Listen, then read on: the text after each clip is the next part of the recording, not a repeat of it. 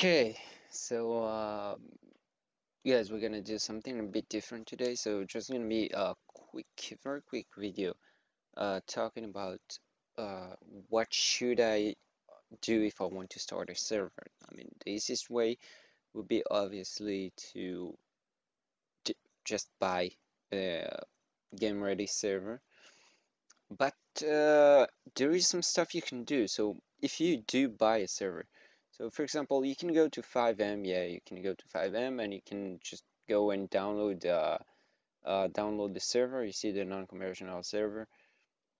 So you obviously can do that, but I can't see the reason why doing that because uh the easiest way I believe the easiest way would be just to go to zaphosting.com. If you're not familiar with them, they are the most um I'll say professional company that actually deals with servers and data uh around the globe, by the way. So I'm not promoting Zap hosting for my benefits or something. I'm gonna just upload zaphosting.com for you guys on YouTube. It's just to let you know it's an option. So you can get 7 days contract. So you can buy like rent a server for 7 days, recommended on Windows, and so you just register inside. If you click here, you can get a special not here in the chit chat. So you can get a discount on the server. They give a lot of discounts, so guys go check it out. It's not free, but as you can see, zaphosting.com. That's the what I'm gonna send to you. So what I do usually, so I go to Zaphosting. I'm downloading a server and just downloading all the data. Like if I want to get, for example, um, if you know ESX, the ESX packs or the VRP pack, which is something that can help you with the server development because after you download everything from the server, you can go to what do you call the WinSCP, the basically to connect to the database, not the database, to connect to the server.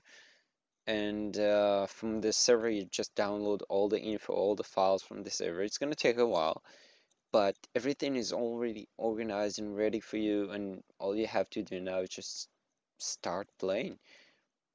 Uh, so after you download all the data, you can go to rent a server, not to rent a server, to download the server to the non-commercial server, and from then on you can just copy and paste all the resources.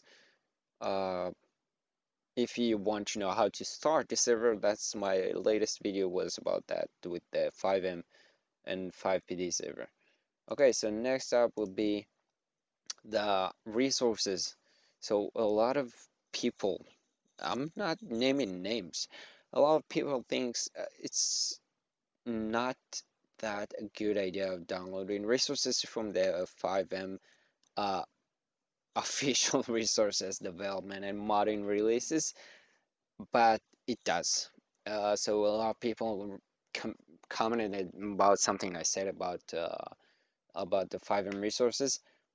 Well, forget about it because it's awesome. The amount of resources you can get uh, in the FiveM forum, in the CFX forums, it's compares to none when you look at what you have in the 5 mods or maybe even the GMP mods, the LSPD mods.